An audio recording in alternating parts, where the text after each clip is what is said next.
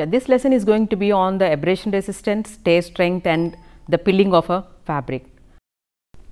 The objectives of the present day's lesson is about to understand the importance of the fabric, tear strength, pilling and abrasion in relation to its use, to identify different factors that affect the tear strength, pilling and abrasion properties, to see or comprehend about the different type of equipment and the working procedures used in assessing the properties, and to express the results in the units of appropriate measure. So, let us see first about the abrasion resistance. Fabrics after certain amount of time period will become unserviceable due to many factors, but one basic thing is the abrasion, and we can take abrasion as one aspect of wear. That is, wearing is giving away any part of the material by rubbing it against another surface, be it the fabric surface or any other external surface. Generally, abrasion can be seen during wearing, using, cleaning and the washing process, where the fabric gets distorted, causes the fibers or the yarns to be pulled out and removes the short fiber ends from the surface. So, in other terms, when we take abrasion, it is the physical destruction of fibers or the yarns or the fabrics due to the rubbing of textile material over another surface. It becomes a more serious problem, especially in certain parts of the apparel like a collar, cuff, underarms and even in the pocket region. It is also a problem which we encounter in the home textiles like carpets, upholstery fabrics, socks, and of late we have been coming across in the technical textiles as well. There are certain terms which are related to this, basically two terms, serviceability and wear. Serviceability can be described as capable of performing a useful service. It is actually a relative term, and wear would be the amount of deterioration of a fabric due to the breaking or cutting or removal of the fibers that happens due to friction. There are certain factors or different conditions where abrasiveness will be caused on the fabrics. The first thing is friction between textile materials. When a jacket or a coat lining on a shirt would rub against each other, or a pant pockets would rub against the pant fabric, we see the friction between the textile materials. When the trousers we wear is rubbing against a seat where the person would be seated, we see the friction between textile materials to the external object. So, in a fabric we can see the friction between fibers because of the dust or the grit which would cut the fibers in fact. And we can also observe friction between the fabric components, like when we are bending them, flexing them, stretching them, where because of all these usages the fabric will have a fiber slippage, friction due to these, and finally there is a breakage of the yarn. Now, there are three types of abrasion mostly considered, where we call a plain or a flat abrasion when the flat area of the material is abraded. We have the second one called the edge abrasion, where abrasion occurs especially at the ends of the collars and the folds. The third type of abrasion is the flex abrasion, where rubbing is accompanied because of the bending or flexing of the material. Now, there are certain factors which would affect the abrasion resistance. The first is the fiber type. High elongation, elastic recovery and work of rupture, these type of properties when present in a fiber are considered to be more important factors. Blending of nylon or polyester with wool or any other fiber in fact improves the abrasion property of the fabric. Coming to fiber properties, longer fibers give better abrasion resistance because it is not possible to remove them very easily from the yarn. Yarn twist is another factor, where if low twist is given, fibers can come out of this and the abrasion will be higher. And the optimum twist in fact would increase the abrasion resistance. That means neither too low a twist or too high a twist will definitely lead to higher abrasion. And coming to the fabric structure, the set of yarns that are more predominant on the surface of the fabric structure, say for example, when we take a satin fabric or a twill fabric, we can see that one set of yarns will be lying on the surface of the fabric or face of the fabric. These fibers or the yarns would be abraded first. Now, there is certain factors that would affect the abrasion test result also, that is the condition of the specimen. So, unless directed, the fabric will be conditioned and tested in a standard testing atmosphere. We also have to consider about the choice of testing instrument, which depends on the character of the testing desired. Either we want a flat abrasion to be tested or a flexing abrasion to be tested, we have to decide about it. Then the choice of abrasive motion, because there are different types of motions like reciprocatory motion or multidirectional. So, we have to decide, because each of this motion would give a different type of motion. The type of abrasive motion that is going to affect the fabric has to be considered. And the direction of abrasion. Resistance in specific directions can be measured, either the warp way or the weft way, and also at an angle the fabric can be abraded to test about the resistance of the fabric. And the next one would be the choice of abradant.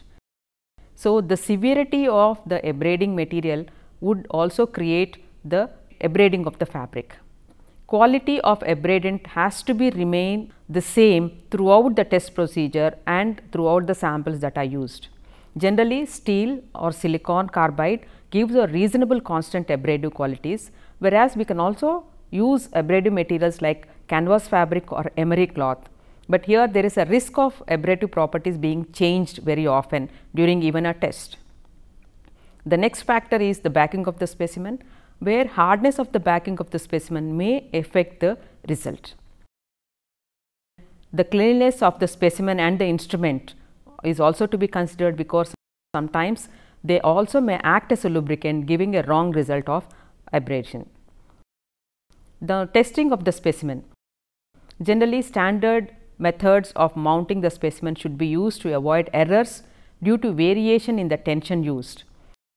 The pressure between the abradant and the specimen also has to be considered, because suitable standards must be set up where high pressure and acceleration may lead to very false conclusions of the abrasion resistance. We have a Martindale's abrasion tester, which is designed in a way to give a controlled amount of abrasion between fabric surface at a very low pressure and in a continuously changing direction. So, it can be used on cotton, it can be used on blended textiles, it can be used on synthetic materials, as well as woven and knitted structures also can be tested on this. It uses principles of two harmonic motions working at right angles, and it can be used or getting a circular or linear motion. The motion can be varied. Varied changing pressure and type of abrading materials can also be changed on this machine. So, it consists of an aluminum plate supported by 3 pillars. On top of each pillar there is a ball caster and a steel ball present in it, and another plate is placed on top of these 3 steel balls, and there is a driving arrangement for the plate, which consists of a mechanical device of work and worm wheel driving 3 circular calm discs. And on the calms there are 3 pegs provided with bush bearings, and the pegs are engaged in the slots of the plate. So, there are 2 outside pegs which work in 2 slots in the same line, and the center pin or the peg would work in the slot at right angles, creating a harmonic motion. So, the top plate consists of 4 holes. There are some circular sample holders to clamp onto this top plate. So, 4 specimens are actually required, or it can be tested at a time on this tester of 38 mm diameter, which are cut circular and fixed on the sample holders. So, these sample holders will touch the table surface and will move in the same plane in which the top plate slides. So, these 4 mushroom shaped sample holders are made of brass. Each of these will contain 3 parts: the crown, the plunger and the pressure ring. So, the fabric sample of 38 centimeters in diameter is placed inside the ring, and the circular plunger is put on the top of the cloth, and crown is screwed down over the outside of the ring, and it has a holder on which it can be fixed with the help of a spindle and 2 pressure rings to the top plate. And over this spindle we can place a weight of either 12 kilopascals or 9 kilopascals, depending upon the weight that is required to test the abrasiveness of the fabric. There is a special device that is present on one of the platform of this, where the sample can be removed and then it can be given a proper tension, because the tension of the fabric sample in the holder also would create a lot of differences in the abrasive character of the fabric. There is also a counter provided to read the number of rubs the machine has completed. So, beneath each of these holder there will be 4 abrading tables with serrated steel framework fitted on the base of the machine on which this material is clamped, and these mushroom holders with fabric samples rub against these tables. So, it can be used to test the fabric against fabric. So, in such a case the fabric that is being tested can also be placed on these abrading tables, so that it can be tested in a similar manner, or it can be fabric against metal.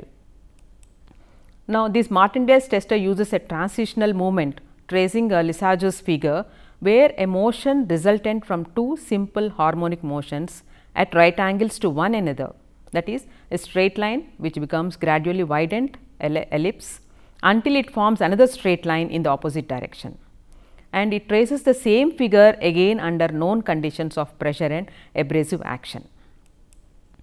So, to test the fabric sample, we have to keep the machine on a flat surface, see it is leveled, and then condition the cut samples under standard atmospheric conditions using the templates, and both for the abrading table and the test samples the fabrics can be cut, and then the abrading metal is first fixed on the tables and the fabric sample in the holders, and the counter that displays the number of revolutions is set to 0, and then the reset counter is set again, which displays a reset switch and a set desired revolutions with the counter setting, and the total display can be then pressed down to start. Then when we see the assessment of abrasion damage, there are various means of assessing the end result.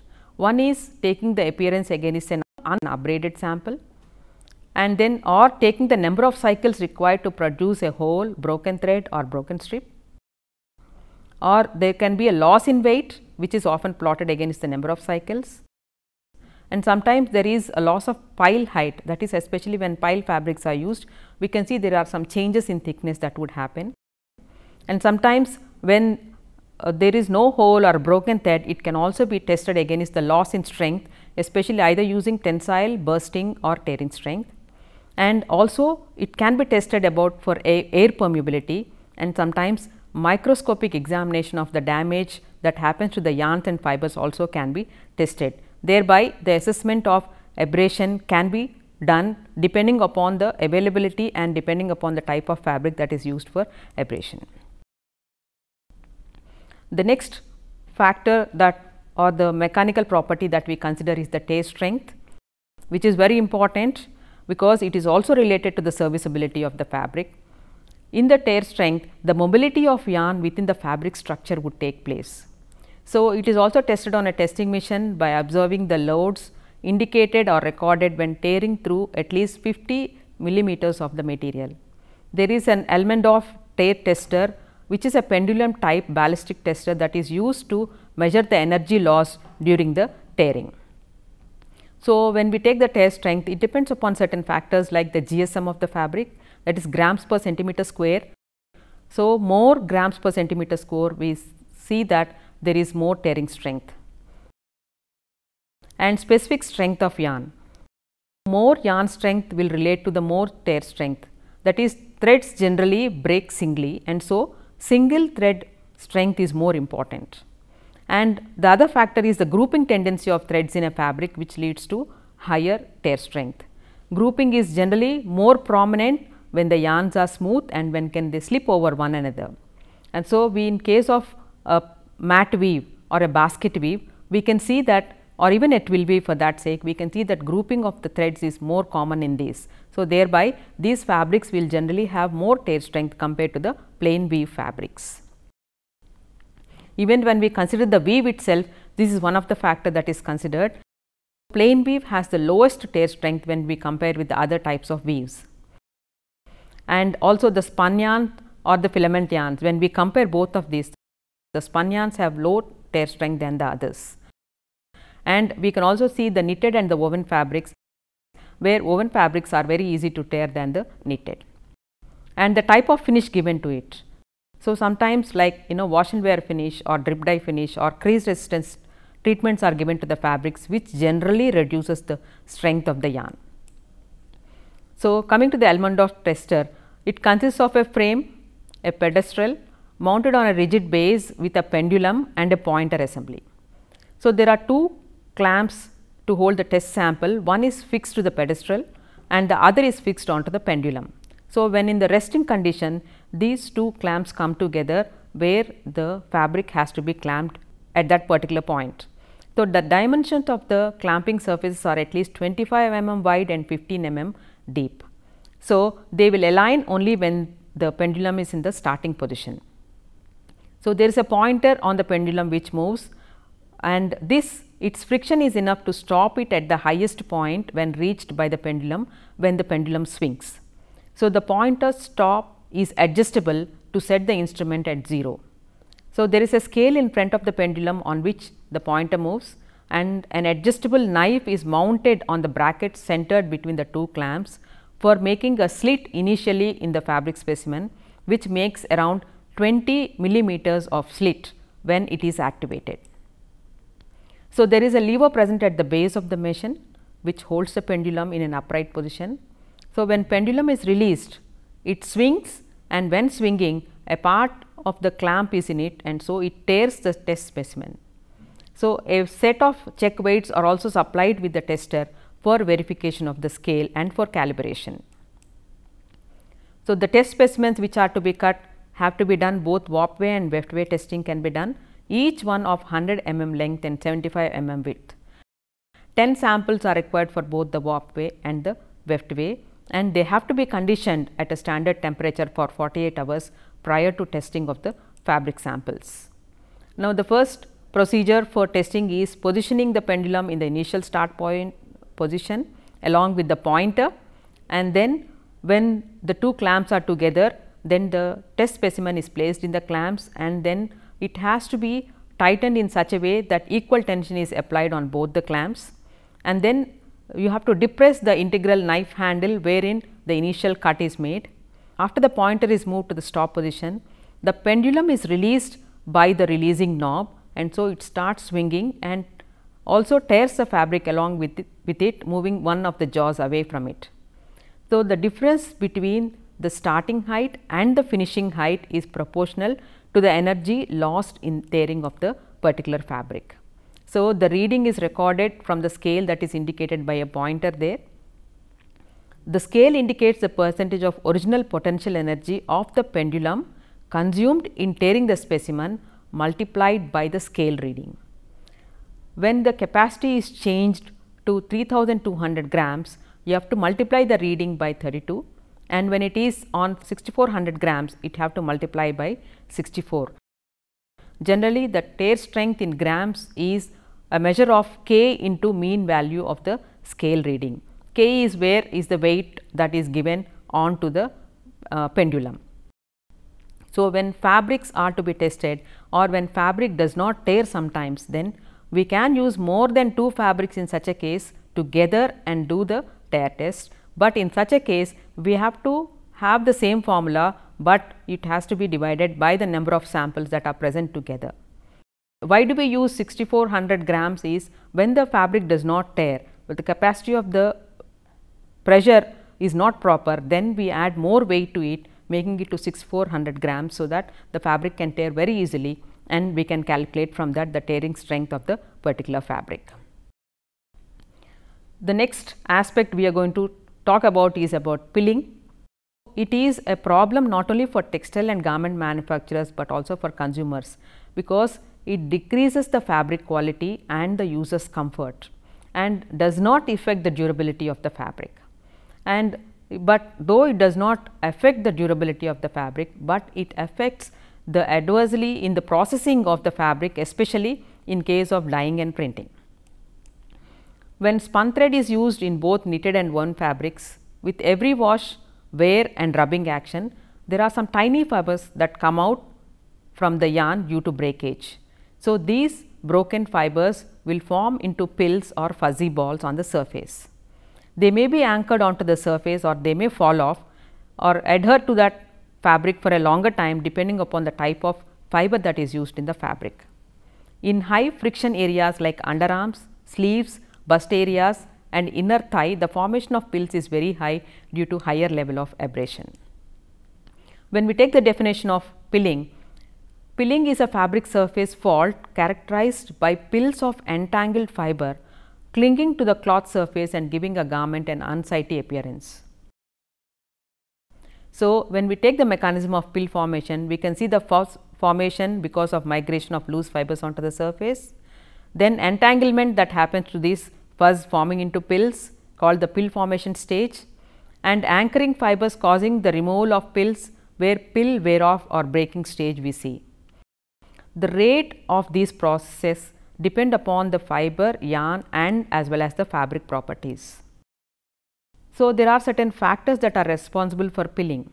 The first one is the morphological structure, where smooth spherical shaped or circular cross sections have a greater tendency to pill. When we take the chemical structure, synthetic fibers are more susceptible to pilling than even the natural fibers. Then hydrophobic fibers generally produce pilling. Natural fibers have a very low abrasion resistance. Fiber structure, when we take into consideration, pilling increases with increase in crystallinity. Now, fiber length also plays a role, where short staple or the shorter length of fibers when present in a yarn will generally favor pilling, because the number of bindings to form into a yarn are very less. Fiber fineness also plays a role. Finer fibers gives less resistance to distortion and hence they pill. Strength, when higher the strength of the fiber, greater is the scope for pilling. Higher the extensibility, less is the tendency to pill for the fabric. Coming to the yarn characteristics, blend composition. Generally, when the composition contains a blend of synthetic fiber, generally there is a tendency for the fabric to pill. But when we increase the content of nylon, for example, in nylon wound blend, it usually increases the pilling in fact. The count of the yarn with heavy filament linear, fewer tendencies to pill. Fabrics made on silk and worsted systems give less pilling, cotton system more pilling, and the most pilling is seen in the woolen system. So, when you make the yarn, one has to decide what type of end use it is going to be made. Now, the twist of the yarn also has a tendency on the pilling. Increasing the twist binds the fibers very closely, thereby lowers the pilling tendency. And then ply yarns with soft doubling twist increases pilling. Then regularity of yarn. Generally, pilling is great if thick and thin places are present on the yarn. Hairiness, that is, greater the hairiness, automatically there is a greater pilling that happens because of the short fibers that are pulled out of the yarn. Then, as I said, the staple or the short fibers generally have a greater pilling tendency because they are loosely held in the fiber bundle. Now, there are certain fabric characteristics that also affect the pilling character, that is weave. The movement of fibers at the fabric surface is influenced by the binding structure, that is more pilling in twill and satin weaves than in plain, because plain weave has more number of interlacings compared to twill and satin. Higher interlacement, lower pilling is seen in case of knitting. Intersection, that is, intersection or the higher intersection restricts the movement of the yarn, thereby reduces the pilling. And the number of ends and picks per inch also. Higher the number of ends and picks per inch causes tight and compact construction, thereby reduces the pill formation. Now, we have an ICI pill box tester which is used to test the pilling effect on the fabric. This tester contains two cubical wooden boxes which are constructed in 13 mm thick wood with internal sides of 235 mm prior to the lining, and each box is lined with a cork finish inside with 3.2 mm thick, and each box can be rotated at a preset revolutions per minute about a horizontal axis passing through the center of the two opposite faces. And coming to the preparation of samples, 4 specimens of each 125 mm into 125 mm are cut.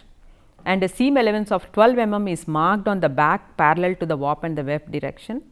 Now, after that the samples are to be conditioned, then they are folded face to face and the seam is stitched on the machine and it forms into a fabric tube, which are then mounted on the rubber tube so that the length of the tube showing on each side is the same, and loose ends of the fabric can be taped with a polyvinyl chloride or PVC tape so that it is very firm and only the rubber tube is left exposed.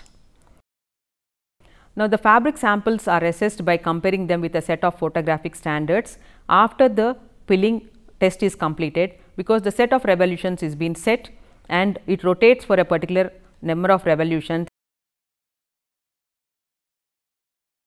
then stops that, and the box is opened, the samples are taken out, and it is only a test wherein you can assess them by only looking at the samples with the set of photographs that are given along with the instrument. So, if there is no pilling on the fabric surface, then you can call it as the grading can be 5, and if it is slight pilling it is 4, if it is moderate pilling 3, severe would be 2, and very severe pilling 1 rating has to be given for the samples. Now, there are certain effects of pilling which would depend on the degree of pilling, because as I told you earlier, the pilling is not only disturbing to the comfort of the wearer, but also it leads to aesthetic problems, especially where the pills during the dyeing process would take more dye and dye in a deeper shade compared to the ground fiber or ground fabric, creating a skittery appearance. And in printing, the designs may look blurred because of the pill that is present on the surface, and there is also a hindrance for the neat appearance of the fabric during finishing, and it also affects the handle of the fabric and deteriorates the comfort properties of the fabric. So, these are some of the factors for each of these, and the machines that are used or the testers used for conducting to identify the comfort and some of the mechanical properties of the fabrics.